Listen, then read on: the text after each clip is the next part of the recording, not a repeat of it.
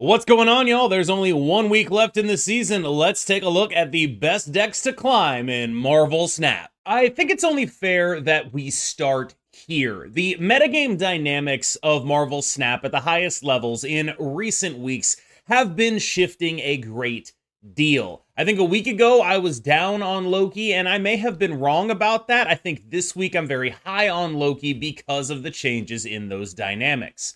The basic thing that's happening is Annihilus, Cannonball, Prof X decks have become the sort of deck du jour at the top end of the metagame. Annihilus is a very powerful card, Cannonball is a very powerful card when you have a Professor X. All of this Clog stuff sort of goes together, and there's this sort of nexus of decks playing either Sentry Annihilus or Cannonball Prof X, or all of those cards.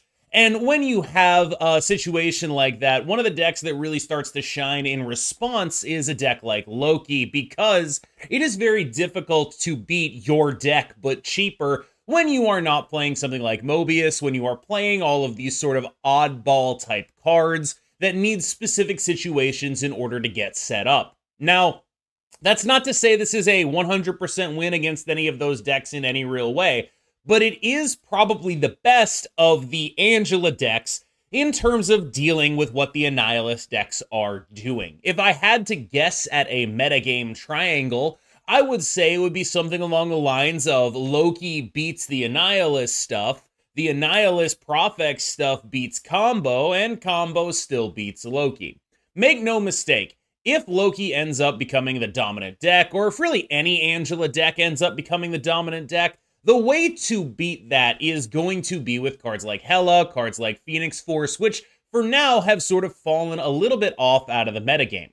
The reason for this is not necessarily due to their inherent power, but because when you have enough bad matchups in a metagame and you are playing a fundamentally less consistent deck than your opponents, which all the combo decks are sort of by definition, you end up in a situation where it just ends up not being super profitable to play something like Hela or Phoenix Force.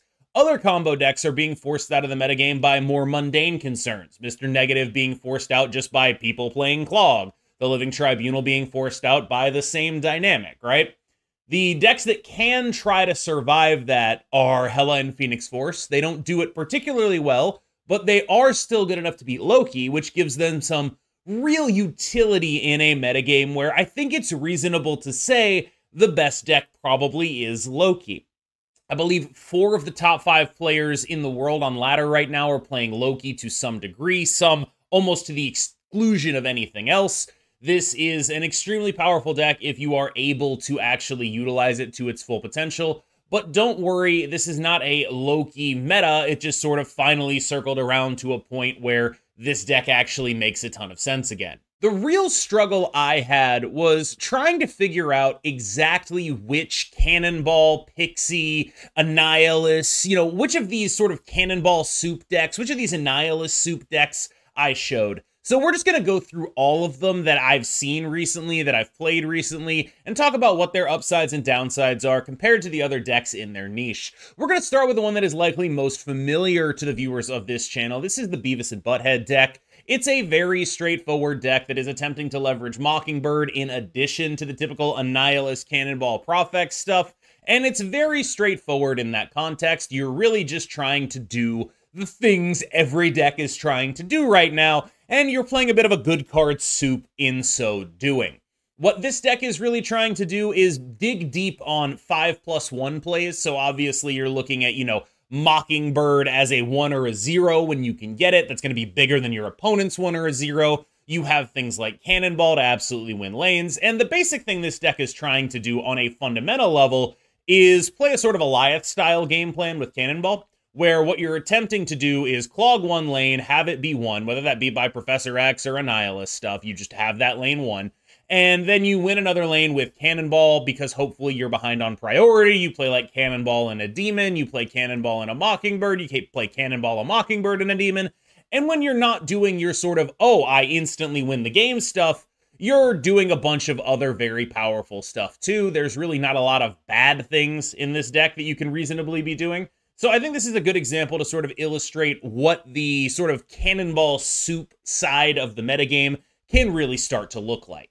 Cannonball soup has a lot of different forms, right? The one major ingredient you need is cannonball, and then you really just need ways to fill up lanes and guarantee that you're going to win them. And so you can take that a whole bunch of different directions. This one's not even playing Annihilus. We're using Dr. Octopus. We're using magic to make sure that we have even more time with our opponent drained on resources. There's just a lot going on here, right? Like, this section of the metagame is by far the most movable section of the metagame. There's so much movement happening in terms of people optimizing and trying to figure out what the best way to use this type of strategy is. But the fundamentals, like most Cannonball decks, remain the same. Your job is to, going into the final turn, have a lane that you have won, and then not have priority, and then play Cannonball and some stuff with power, and then they are gone. You cannot lose those games. The only way you lose those games is like they play Eliath on you, which is a kind of a funny turnaround, right? That Eliath is the counterplay to new Eliath, but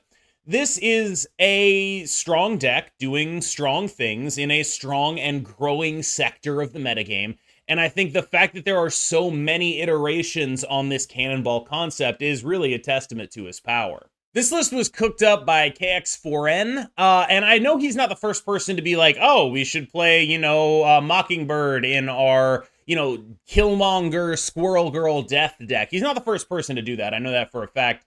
But the interesting thing about this is it demonstrates the just sort of overwhelming power of Sentry and Annihilus. Like, this is effectively destroy, but we're taking out the sort of linear destroy stuff in favor of just being a Annihilus mid-range deck instead. And I think, again, like, this is a real testament to just like, oh man, this is a really strong thing to be doing. And I know you're going to be like, oh, well, there's no Cannonball in here. It's like, you know, again, I'm not really sure how to discern these decks from each other.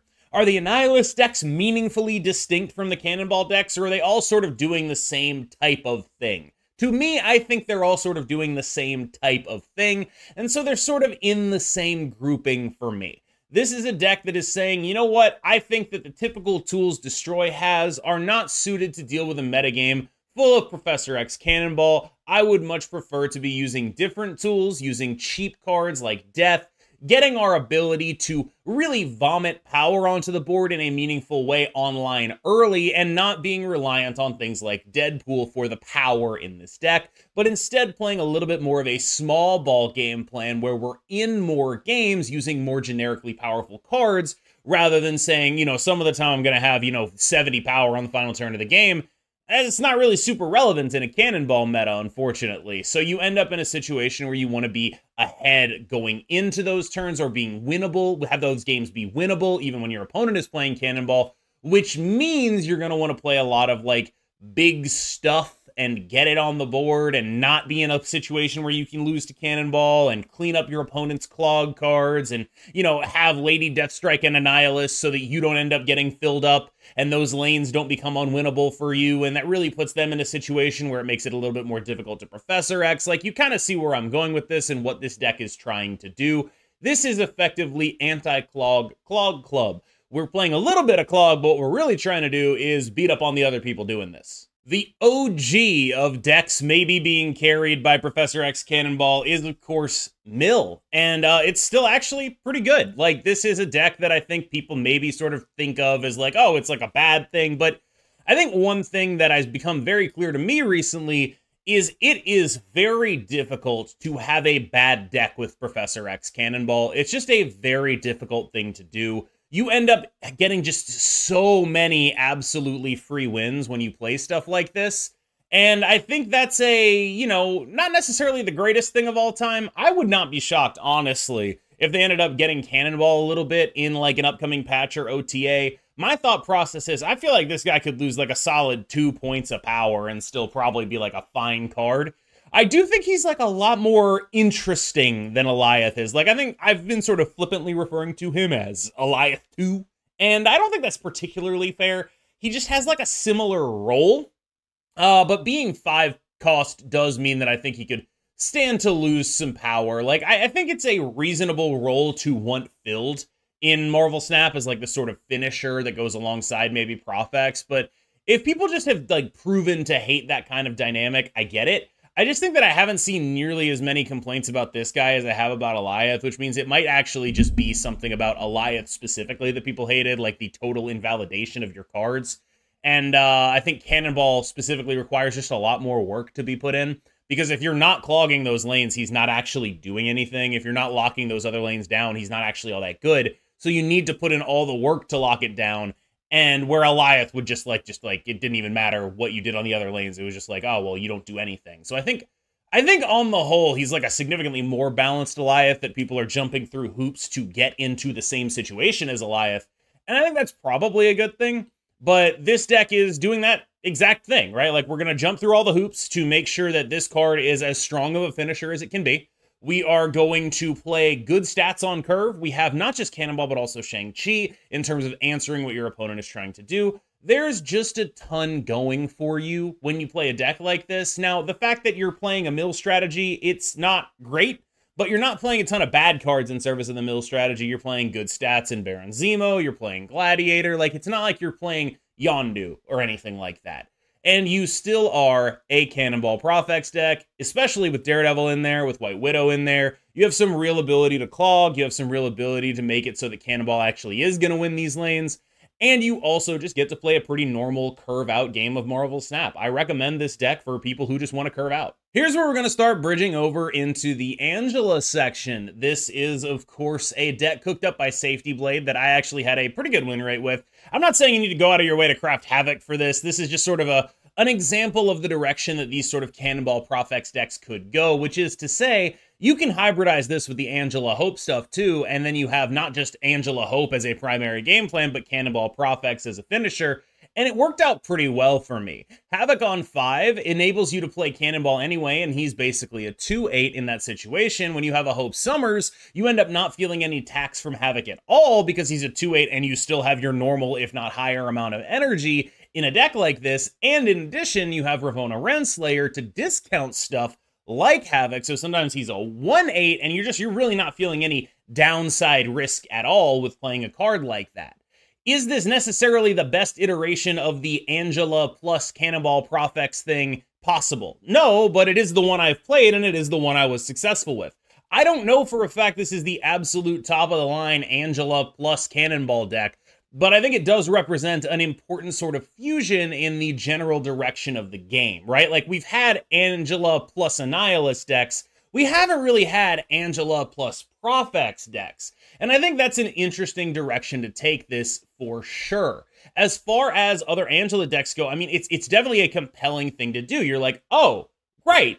That's a really good combo. That is cards we can play. Let's throw that in our deck of just really good cards, right? And I do think there is, you know, I think people might get sick of Marvel Snap being like, here are the 12 best cards, and here's my little unique twist on the 12 best card shell. And it's like, yeah, to some degree that is what's happening. I can't really argue with that. Like, when you look at all the decks we just talked about in the sort of Annihilus, Cannonball, Prof X nexus of the metagame, it is hard to argue that they're not just like, here's the baseline of the deck, and then here's just like some cards we play around that to make the baseline stuff more functional. I get that. And so I am excited to see to see Prof X Cannonball being put in a sort of different type of shell, but I am sensitive to the idea that this is still just a good cards deck, right? I still think Shuri Kitty is really good. I don't really know why people stopped playing this deck in reasonable numbers. Like, right now, I think the biggest reason is probably Cannonball, but it's like, you know,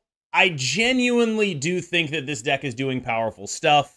I think it's not super well positioned in a Cannonball Prof X meta, but it is a strong deck. And it's also the kind of deck that can win a lane that has like a void in it, and to have that just not really be a problem at all. I do think that it's likely, if not possible, that there are better iterations of the Angela sort of combo thing that we're trying to do here, right? I'm not convinced this is better than Loki. I'm not convinced this is better than, say, even the Prof X Cannonball stuff in here, but it is a genuinely playable deck that I think people have sort of forgotten about as like, oh, you know, you can't play this. I do think the major issue it has, though, is the Prof X Cannonball stuff, because what we've noticed in the metagame overall is there's less Shang-Chi, and that is good for a deck like this, but there's a lot of turn 5, the game is over, turn 6, it doesn't matter how big the guy you play is, and this deck is sort of predicated on big guy turn 5, big guy turn 6, ha ha ha ha ha. And so even though Shang-Chi is, I think, more poorly positioned than he has been in a while, this deck still ends up running into some Cannonball Prof X issues in an unpleasant way some of the time when it invests in the Shuri game plan. So what happens when you don't invest in the Shuri game plan? I mean, you end up at something a little bit closer to this, which is just like the normal move deck, right? And I think people sort of think that this deck is like passé or not at the level that it needs to be, but this is a deck whose real bad matchup was actually mostly just combo decks, and there's a lot less combo decks right now, and it's really not as bad into the Professor X stuff as you'd think. Like, it's not as good into Prof X stuff as stuff that is built with Prof X in mind, but I definitely think that this is a little bit of an underrated deck right now. I know people are going to ask, do I need Red Hulk for this? No, you can absolutely replace Red Hulk with Magneto. After the nerf, I think it's possible Magneto's even better than Red Hulk. Like, this is a good card, Red Hulk, but it's not like make or break on this archetype in this context, I think.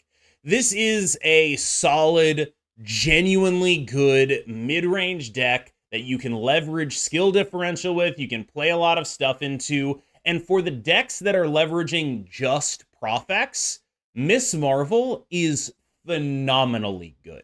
If you are not getting clogged, like a lot of these decks are cutting, like they're skimming on actual clog, right? You're not like, there are decks that are playing, you know, Annihilus Hood Sentry, but you can beat that by filling up the right lane, right? Like there are decks that are playing that stuff, but a lot of decks are also cutting that stuff.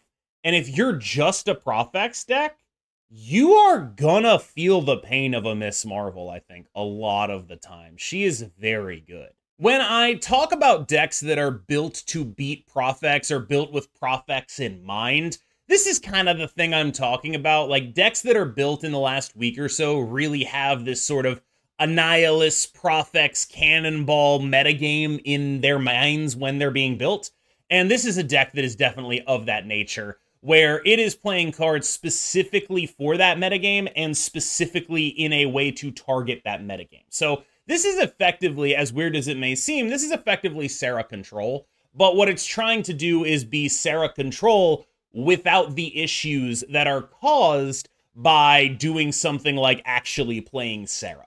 You want early scalers if you want to try to beat Professor X. So both of the Thors, Thor and Beta Ray Bill, are excellent at doing that. Jane Foster, of course, draws you all your cards. She is effectively your Sarah, right? Because instead of discounting your stuff, allowing you to play more stuff, she's just giving you like a 0-6 and a 0-7, which gives you a sort of Sarah-like point explosion alongside your tech, which is Quake, which is Shadow King, which is Shang-Chi, and then you have this additional point slam on top of it while also not being super vulnerable to the incredible amount of Prof X Cannonball and Annihilus in the metagame. Now, Annihilus specifically bears a special mention, because we are playing Lady Deathstrike almost entirely because of that card. This is we are playing Lady Deathstrike so we don't lose those right lanes to Sentry Voids. That is the entire point of it, because this deck is not built to be able to fill up that right lane the way another deck can. When you compare this to, say, the Angela move deck we just talked about, that deck can fill up that right lane and not really feel all that bad about it. This deck is playing one card on turn 2, one card on turn 3, one card on turn 4, one card on turn 5. And usually, if everything is going right, the card you play on 3 and the card you play on 4 should never be in the same lane. That's a problem. Oftentimes, you're playing a card on 3, a card on 4, a card on 5, and you want none of them in the same lane. So you need a way to deal with Annihilus. That is your way. And so when I say this deck is built for an Annihilus Prof X Cannonball metagame, that's what I mean. It's an attempt at playing an old school style of Sarah Control without the inherent weaknesses to Prof X Annihilus, to Cannonball, the kind of stuff that's just like, oh man, I cannot beat that if I'm playing something that doesn't have the scalers the way the Thor deck does. TLSG is back playing Marvel Snap, and I tracked down the recent proliferation of like Jean Grey Spectrum decks to his channel. And it turns out that he was the one who posted the original version of this deck. I'm about 2 cards off from him. There's a Sarah in here, and there's a Shang-Chi in there. His original version was a US Agent build. I figured it was a better idea to show the non-US Agent build because I kind of think nobody has that card right now. But it's fine if you want to play the other build too. I think that's probably just as good. I looked at the numbers, and this build had higher numbers at a lower sample size on Untapped than the US Agent build in Top 10% Infinite, which sort of swung my decision towards this one. Personally, I'm not 100% sold on either of these builds. I think that the major issue I feel like they run into is very specifically the card Loki, because you're trying to do like a fairly fair thing when you play a deck like this, and the card Loki is just really good into that. And so I think there is going to be some desire for this deck to be like, okay, we need a Mobius now, we need to deal with that kind of stuff. But when you start doing that, you end up playing like a 3/3, you lose a little bit of the real power upside, and it just gets a little bit awkward, I think.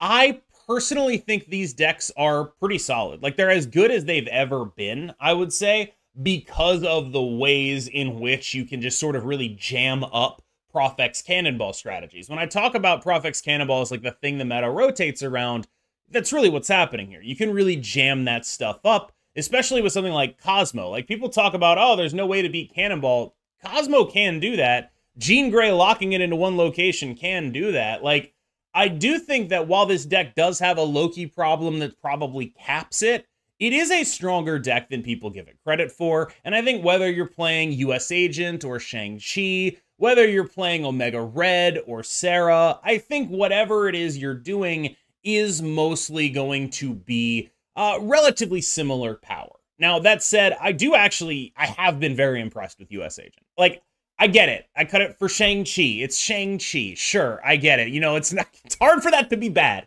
But I will say, US Agent's like a 2/7. Like, that's pretty good when you can make that happen. Especially when Jean Grey is making sure stuff gets played in that lane. If they're not a kitty deck, they're playing big stuff in that lane. They have to. And so this deck really has some real, like, okay, here's what we're going to do. We're going to play Jean Grey. They're not going to be able to Annihilus Sentry us. They're going to play Sentry. We play Cosmo before they Annihilus it. They have to play the Annihilus in that lane. Like, there's a bunch of cool stuff that can really happen with this deck.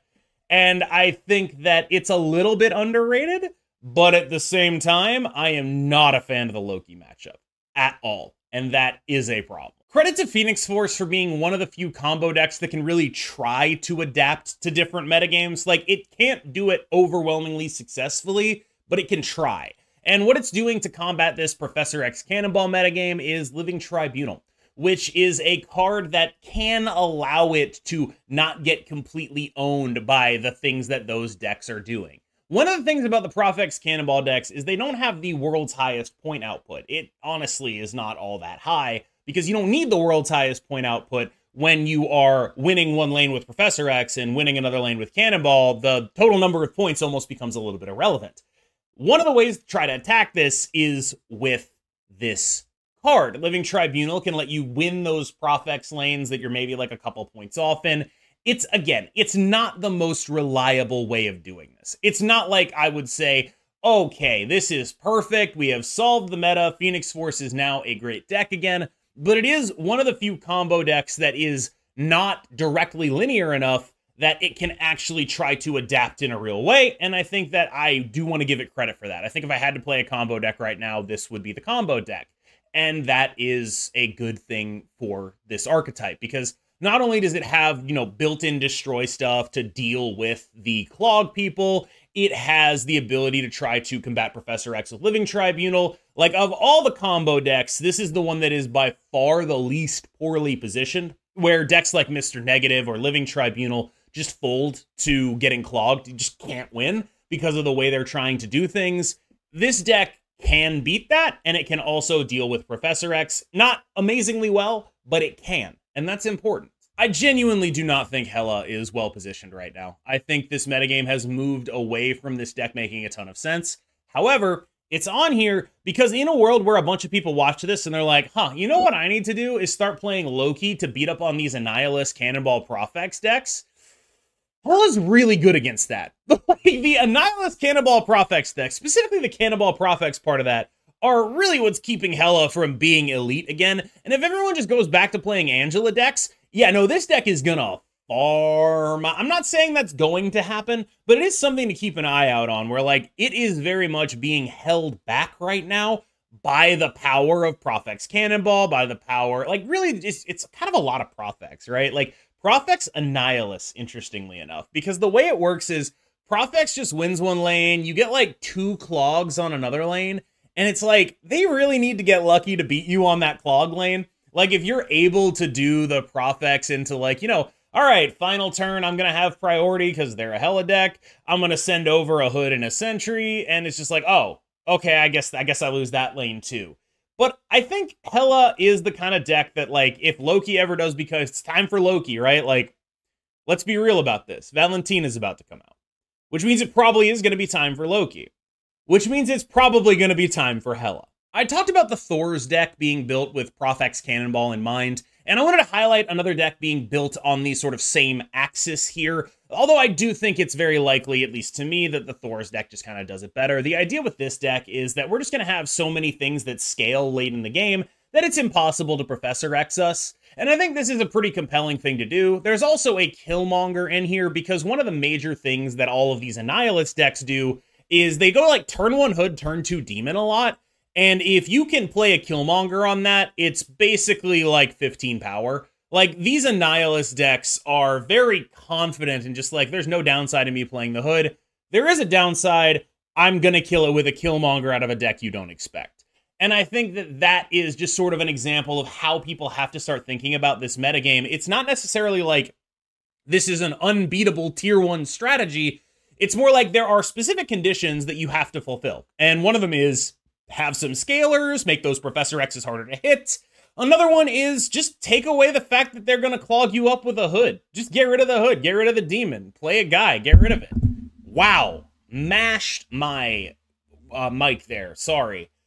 And I think that kind of stuff is a good example of how to play a sort of older school deck, an older style deck, and adapt it to a current metagame. So shout out to Mickey for doing this. The baseline Pixie stuff is still around, but it feels like it's been mostly supplanted by people doing more straightforward Cannonball, Prof X, Annihilus, Sentry things, as opposed to this. Like, there was a Pixie in the Beavis and Butthead deck originally, and it sort of just eventually left the deck, right? I do think there is a chance that this deck ends up in a better spot going forward, though, because one thing that a deck built like this does is beat the crap out of Loki just because it plays Mobius naturally. And again, we're heading into a world where I already think Loki is probably the best deck. Valentina is coming out, and we need to be prepared for what that may bring. The Stefan Supergiant deck is still 100% playable, but I do think that after the video I did with Stefan, it's become a little bit more understandable, right? Like, what'll happen is you'll be playing against it, and then you'll be like, oh, this is the part where they go Cosmo Negasonic. I know what happens here, and I know how to beat it. And I think that a lot of the sort of mystery has been taken out of this deck, which is to say, this is a deck that was really catching people by surprise, not just in terms of what they were doing, but how they were doing it. And I think that it has been sort of dragged a little bit back down. That said, this deck is actually still good. Like, for those who are hearing this and thinking, oh, it was just a gimmick deck, a surprise deck, that's not true. This is a deck that has a metagame level power, straight up. It was better than that because of the surprise. But even now that people know the tricks, this is still a damn good deck. Long-term viewers of the channel will be familiar with the Zoo Delusion meter, wherein I rate how delusional I am about Zoo being a good deck finally. However, Zoo is a good deck, finally, kind of. I think this is at least worthy of an honorable mention. It has good stats on Untapped. I've been playing against it in Top Infinite. I have lost to this deck. It's sort of similar to the KX4N, like, anti-Clog Clog Club deck, where, like, a lot of what this is really doing is just saying, like, look, okay, I'm gonna play some really cheap Mockingbirds, I'm gonna play some really cheap Cull Obsidians, I'm gonna have some tech against what you're trying to do. And it's a little more proactive in that sense, like it's looking to say, like, all right, I'm gonna Cosmo your Annihilus rather than anything else. I think there are probably better executions of this concept, or like more focused executions of this concept on the tier list, by which I mean things that are directly more relevant to the metagame right now. But look, if Zoo is a playable deck, I'm gonna honorable mention it. You kind of just have to be used to that by now. These videos just keep getting longer and longer thanks to the preponderance of, I don't even know what to call it, 5-drop soup? Like Cannonball, Prof X, Annihilus, Sentry. That's a sector of the metagame that is growing enormously right now. As far as future predictions, I mean, you want to know what my secret Valentina prediction is? I'm just going to let you know now. Loki's already really good. Valentina's going to come out and people are going to be like, wow, Valentina made Loki busted. It's like, no. Loki did that. That's my prediction for Valentina. We're going to have to find out, though, because I think Loki's already probably the best deck. If I had to, like, name a best deck, I would probably name that. I probably wouldn't play it. I'd probably be, like, looking to try to figure out, you know, like the Cannonball, Prof X, Sentry. That kind of stuff is where I would want to be. But if I couldn't figure out the perfect list for that, I'd probably end up playing Loki, right? And I think that is just a very powerful thing to be leveraging, and to have a card coming out that makes that deck better is just like, whew. Well, let's see how that turns out. Of course, I've been KMBest. Thank you so much for watching. As always, you have been phenomenal. Remember to like and subscribe on this extra long episode of the tier list. I will see you in the next one.